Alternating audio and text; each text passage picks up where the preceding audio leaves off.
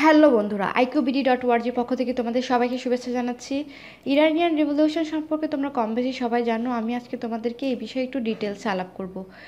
প্রথমে ইরানের ম্যাপে চলে আসি। দেখো, এটা ইরান, পশ্চিম এশিয়ার একটি দেশ ইরান, এবং দেখো এর চারদিকে বর্ডার রয়েছে Pakistan, Afghanistan, Turkmenistan, Azerbaijan, Turkey, Iraq.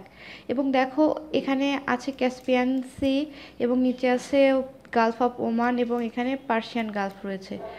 এখানে যে ছোট্ট একটি জায়গা দেখছো 55 কিলোমিটারের, এটাকে বলা হচ্ছে হরমুজ প্রণালী, যেটা কিনা ইউনাইটেড আরব এমিরেটসকে ইরান থেকে পৃথক করেছে, এবং গালফ অফ পার্সিয়া এবং গালফ অফ ওমানকে একত্রিত করেছে। এই হরমুজ প্রণালীটা খুবই গুরুত্বপূর্ণ ইন্টারন্যাশনাল ট্রেডের জন্য।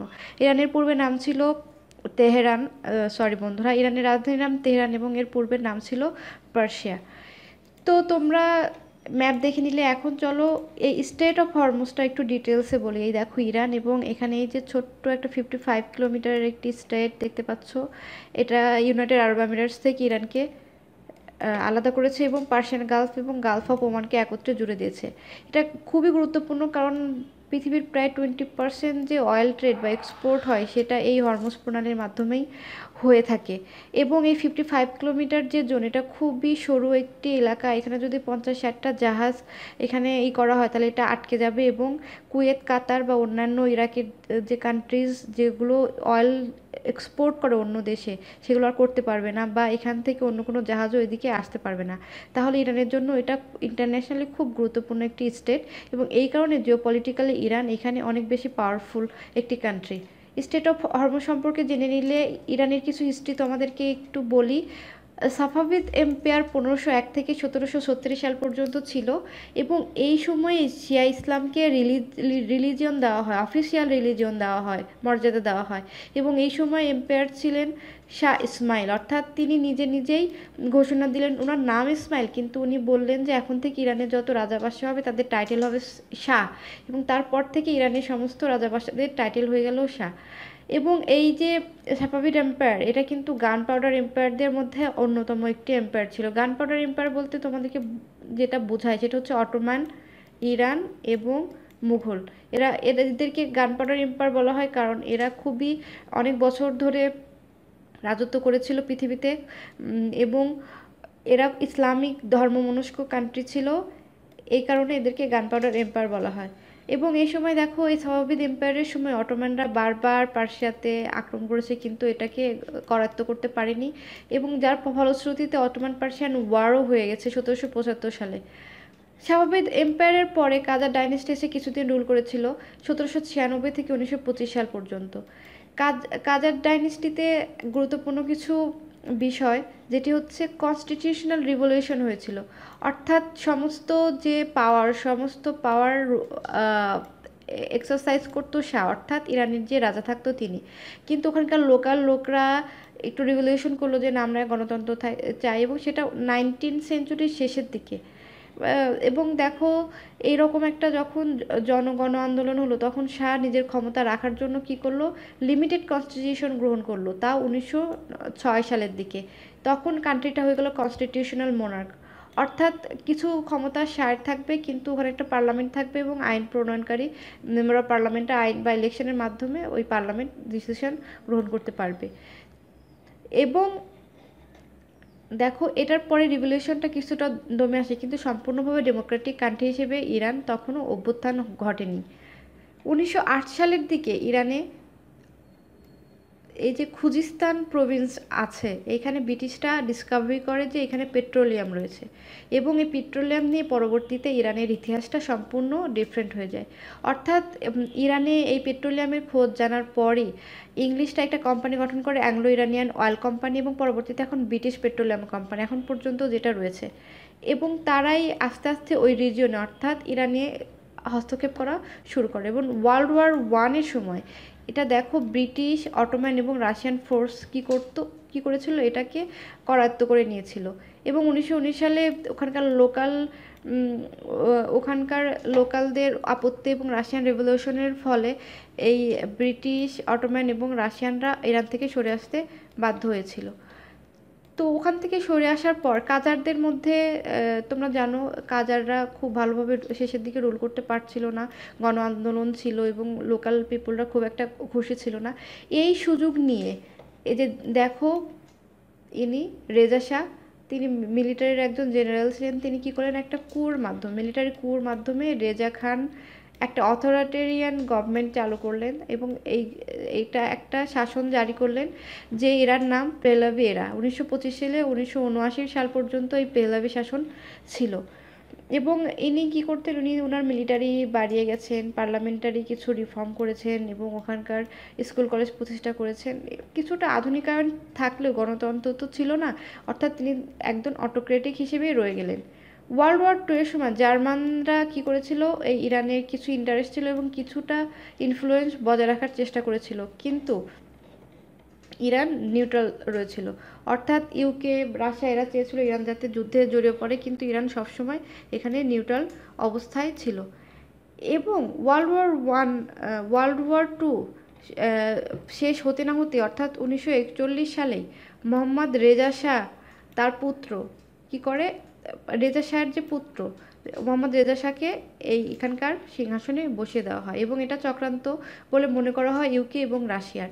অর্থাৎ রেজা শাহর সাথে ইউএসএ, ইউকে বা রাশিয়ার ছিল না, বেশি বনিমনা হচ্ছিল না এবং এই কারণেই তার পুত্র মোহাম্মদ রেজা শাহকে সিংহাসনে বসিয়ে দেওয়া হয়।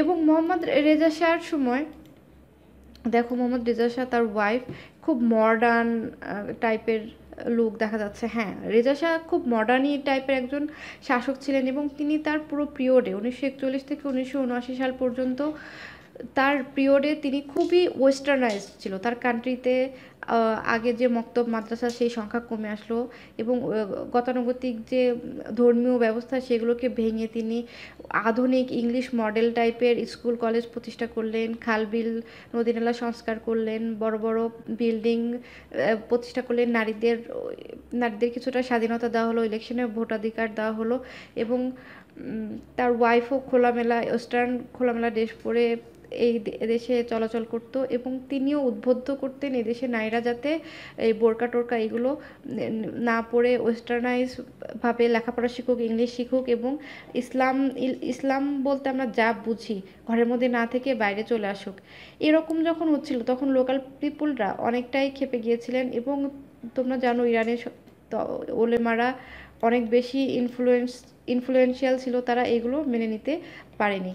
অর্থাৎ মোহাম্মদ রেজা শাহ শুধুমাত্র মন থেকে চাইতেন তাও না, তিনি অনেক ক্ষেত্রে জোর জবরদস্তি করতেন। অর্থাৎ তিনি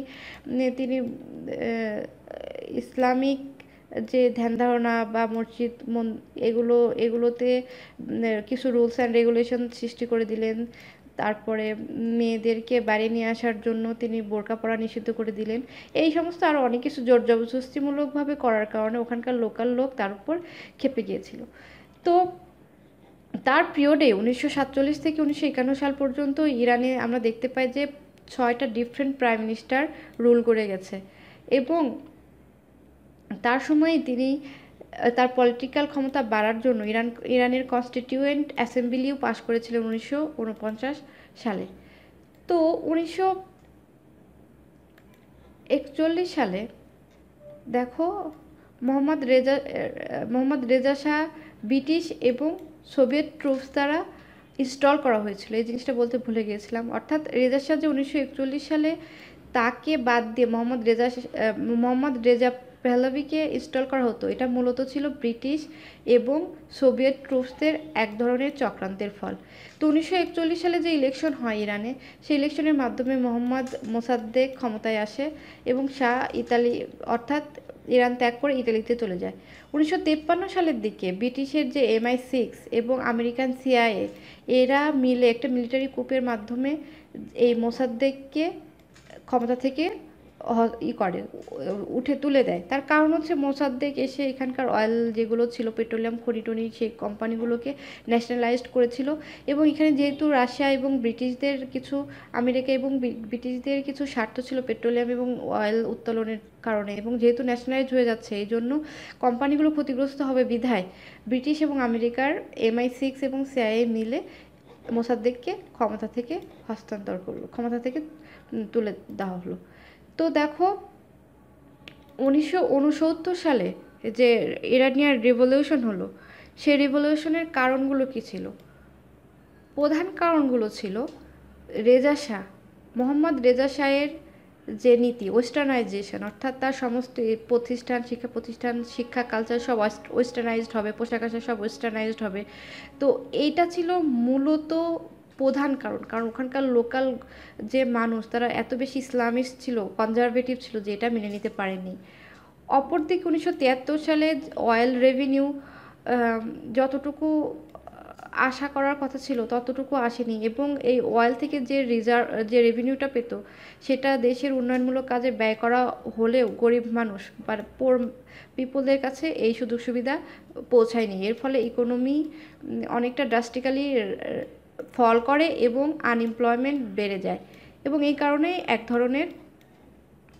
এক ধরনের অ্যাঙ্গার সৃষ্টি হয়ে থাকে, এবং যতটুকু আশা করা হয়েছিল অতটুকু ইকোনমিক প্রোগ্রাম হয়েছিল না। তো এই সমস্ত কারণেই মূলত ইসলামিক রিভলিউশন হয়েছিল। আরেকটি প্রধান কারণ ইসলামিক রিভলিউশনে, দেখো এখানকার যে গ্র্যান্ড নেতা আমরা দেখতে পাচ্ছি আয়াতুল্লাহ রুহুল্লাহ খোমেনি, অর্থাৎ ইসলামিক যে সুপ্রিম লিডার বলা হয়, তিনি তো চাননি যে মোহাম্মদ রেজা শাহ যেভাবে দেশ চালনা করছে সেই রকম কোনোভাবে দেশ পরিচালিত হোক। তিনি লেখালেখির মাধ্যমে, বক্তৃতা দেওয়ার মাধ্যমে তিনি চাইতেন মোহাম্মদ রেজা শাহকে উৎখাত করতে এবং জনগণকে উদ্বুদ্ধ করত, কারণ তিনি ওই রকম একটা ইসলামিক কান্ট্রি চেয়েছিলেন। এবং যখন তিনি এরকম প্রোটেস্ট করা শুরু করলেন, তখন মোহাম্মদ রেজা শাহ তাকে এক্সাইলে পাঠালেন। প্রথমে তিনি ইরাকে গেলেন এবং পরবর্তীতে তিনি ফ্রান্সে গেলেন। তো ওখানে যাওয়ার পরও তিনি তার বক্তৃতা এগুলো থামাননি। ওখানে যে বক্তৃতা করতো এবং ওখানকার ইরানিয়ান যে পিপল, তাদেরকে উদ্বুদ্ধ করার জন্য স্পিচ দিত, রেডিও টেলিভিশনে সেগুলোকে প্রচার করা হতো। তো এই সমস্ত কারণেই শাহের বিরুদ্ধে এক ধরনের জনরোষ তৈরি হতে থাকে, এবং অক্টোবরের 1977 সালে একটা ডেমনস্ট্রেশন শুরু হয় তার বিরুদ্ধে, এবং অগস্ট এবং ডিসেম্বর 1978 সালের দিকে স্ট্রাইকে পরিণত হয়, এবং ডেমনস্ট্রেশনের পরে পুরো কান্ট্রি প্যারালাইজড হয়ে যায়। এবং এই সমস্ত জনরোষ এবং ডেমনস্ট্রেশন সামলাতে না পারে মোহাম্মদ রেজা শাহ 1979 সালে 16ই ডিসেম্বর দেশ ছেড়ে চলে যান, এবং তিনি চলে যান আমেরিকাতে চিকিৎসার নাম করে। তো তখন ওখানে যে ডেমনস্ট্রেশন চলছে, লোকাল পিপল এবং ইসলামী যে স্টুডেন্টগুলো, তারা কী করলো, আয়াতুল্লাহ খোমেনিকে ওয়েলকাম করলো যে আপনি চলে আসেন ইরানে এবং একটা গভর্নমেন্ট ফর্ম করেন। সাথে সাথেই তিনি চলে আসলেন, এবং তেহরানে তাকে অনেক মানুষ, মিলিয়ন ইরানিয়ান তাকে ওয়েলকাম জানালো, এবং খোমেনি এসে সাথে সাথে অফিসিয়াল পাওয়ার নিয়ে নিল। অর্থাৎ এখানে একটা সুপ্রিম লিডার থাকবে, যার হাতে থাকবে সমস্ত ক্ষমতা, এবং supreme leader Ayatollah Ruhullah Khomeini supreme leader বনে গেলেন। একজন প্রেসিডেন্ট থাকবে এবং একটা পার্লামেন্ট থাকবে। তো প্রেসিডেন্ট পার্লামেন্টের ক্ষমতা খুবই সীমিত, মূল ক্ষমতা সুপ্রিম লিডারের হাতে। এরকম একটা সরকার গঠিত হয়ে গেল, এবং ইরানের একটা গণভোটের মাধ্যমে ইরান পেহলাভি শাসনের পতন ঘটে হয়ে গেল ইসলামিক রিপাবলিক 1 এপ্রিল 1979 সালে, এবং একটি থিওক্রেটিক রিপাবলিকান কনস্টিটিউশন গঠিত হলো। থিওক্রেটিক রিপাবলিকান, বন্ধুরা, থিওক্রেটিক অর্থ কোনো ধর্মীয় চিন্তা চেতনা দ্বারা গঠিত হওয়া কোনো তত্ত্ব, অর্থাৎ এখন থেকে যে ইরান চলবে সেই কনস্টিটিউশনটা চলবে থিওক্রেটিক, অর্থাৎ ইসলামিক নিয়মনীতি অনুসারে। এবং খোমেনি সুপ্রিম লিডার হয়ে গেল ডিসেম্বর 1979 সালে। তো এই সময় একটা গুরুত্বপূর্ণ ঘটনা ঘটেছিল, হোস্টেস ক্রাইসিস, অর্থাৎ এই 1969 সালের যে রিভলিউশন, সেই রিভলিউশনের একদম শেষের দিকে অক্টোবরে কিছু মুসলিম স্টুডেন্ট ছিল যারা কিনা ফলোয়ার ছিল ইমামস লাইনের। তারা কি ইউএসের যে অ্যাম্বাসি ছিল ইরানে অবস্থিত তেহরানে, সেখানে ইনভেড করলো, অর্থাৎ আক্রমণ করে ওখানে যে আমেরিকান স্টাফরা ছিল তাদেরকে বন্দি করে রাখলো, এবং 444 দিন পর্যন্ত বন্দি করে রেখেছিল 52 জন আমেরিকান ডিপ্লোম্যাটসকে। তাদের দাবি দেওয়া ছিল যে শাহ যে এখন রয়েছে আমেরিকাতে তাকে ছেড়ে দিতে হবে, এবং তাকে নিয়ে এসে এখানে আমরা তার কারণে যে এতগুলো আন্দোলন হলো, অনেক মানুষ মারা গেলো, তাকে বিচারের সম্মুখীন করতে হবে। তো 444 দিন পর শাহ যখন মৃত্যুবরণ করে, তখন তাদের এই হোস্টেজ ক্রাইসিসটা মেটানোর জন্য একটা চুক্তি হয়, যেটাকে আমরা বলি আলজিয়ার্স চুক্তি। জানুয়ারি 19, 1981 সালে এটা হয়, এবং এই চুক্তির মাধ্যমেই 52 জন আমেরিকান যে ডেমোক্রেট ছিল তাদেরকে ছেড়ে দেওয়া হয়, আমেরিকাতে তারা চলে যায়। এবং যখনই তারা পৌঁছায় ঠিক সেদিনই রোনাল্ড রেগান শপথ গ্রহণ করেন প্রেসিডেন্ট হিসেবে। তো আলজিয়ার্স অ্যাকর্ডের মূল বিষয় ছিল মূলত পলিটিক্যাল এবং মিলিটারি অ্যাফেয়ার্সে। ইরানের মিলিটারি অ্যাফেয়ার্সে ইউএস কোনো ইন্টারভিন করবে না, প্লাস যত ইরানিয়ার অ্যাসেট আছে, ট্রেড স্যাংশন আছে, সেগুলো সব ইউএস রিমুভ করবে। কিন্তু আলজিয়ার্স অ্যাকর্ডসের ফলে প্রকৃতপক্ষে এটা আর রিমুভ হয়নি, বরঞ্চ আরও ভালোভাবে আরোপিত হয়েছে এই অর্থে, অর্থাৎ আজ পর্যন্ত ইউএসএ এবং ইরানের যে সম্পর্ক, অহিনুকুলের সম্পর্ক, এবং এখানে ট্রেড এম্বার্গো এখন পর্যন্ত রয়েছে। ওরা এই ট্রেড স্যাংশনটা এখনও পর্যন্ত তুলে নেয়নি। এবং 2015 সালে যে একটা পারমাণবিক চুক্তি হয়েছিল, সেই চুক্তি থেকেও ডোনাল্ড ট্রাম্প সরে গিয়েছেন, যেখানে যেখানে এই যে পার্মানেন্ট 5+1 অর্থাৎ জার্মানি এই পার্মানেন্ট 5 অর্থাৎ ইউনাইটেড নেশনের যে নিরাপত্তা পরিষদের যে স্থায়ী 5 জন মেম্বার এবং জার্মানির মধ্যে যে চুক্তিটা হয়েছিল ইরানের সাথে 2015 সালে, যে কিছু স্যাংশনস বাতিল করে দেওয়া হবে, বিনিময়ে ইরান তার পারমাণবিক যে কর্মসূচি সেগুলো হ্রাস করবে, সেটা চুক্তি চালু হওয়ার পরেও ডোনাল্ড ট্রাম্প প্রেসিডেন্ট হিসেবে ক্ষমতা দখল করার পরে এই চুক্তিটা বাতিল করে দেন। তো এখন আমি তোমাদেরকে যে জিনিসটা পড়াবো সেটি হচ্ছে এই যে সিগনিফিকেন্স কী ছিল এই রেভলিউশনের। সিগনিফিকেন্স ছিল এটা, দেখো, এটা এমন একটা রেভলিউশন ছিল যেখানে মূলত রেভলিউশন কেন হয়, দেখা যাচ্ছে যে কোনো যুদ্ধে হেরে যাওয়ার পরে, কোনো ফাইন্যান্সিয়াল ক্রাইসিসে পড়ছে, বা কৃষক শ্রমিকদের কোনো আন্দোলন, বা মিলিটারির বিক্ষুব্ধ হয়ে যাওয়া, এই সমস্ত কারণে সাধারণত রেভলিউশন হয়। কিন্তু এই রেভলিউশন হয়েছিল মূলত ইসলামিক যে নিয়মকানুন বা ইসলামিক রাষ্ট্র প্রতিষ্ঠা করার কারণেই এই রেভলিউশনটা হয়েছিল। এবং এর কারণেই অনেক ইরানিয়ানকে এক্সাইলে পাঠানো হয়েছিল, এবং প্রো ওয়েস্টার্ন যে অথরিটারিয়ান মোনার্কি ছিল সেটাকে রিপ্লেস করা, অর্থাৎ ওয়েস্টার্নাইজড হয়েছিল যে ইরান, সেটাকে রিপ্লেস করে একটি ইসলামিক ধর্ম বিশিষ্ট একটা অ্যান্টি ওয়েস্টার্ন থিওক্রেসি কান্ট্রি গঠিত হয়ে গেল। এবং খুব অল্প কিছু দিনের মধ্যেই দেখা গেছে যে আয়াতুল্লাহ রুহুল্লাহ খোমেনি আসার সাথে সাথেই তিনি সুপ্রিম লিডার হয়ে গেলেন এবং পার্লামেন্ট প্রতিষ্ঠা করে ফেললেন। এবং রিলেটিভলি এই ভায়োলেন্সটা, এই রেভলিউশনটা ছিল খুব নন ভায়োলেন্ট এবং খুব শান্তিপূর্ণভাবেই এই রেভলিউশনটা সফল হয়েছিল। তো আশা করি বন্ধুরা তোমরা ইরানিয়ান রেভলিউশন সম্পর্কে জানতে পেরেছো। Thank you for watching my video.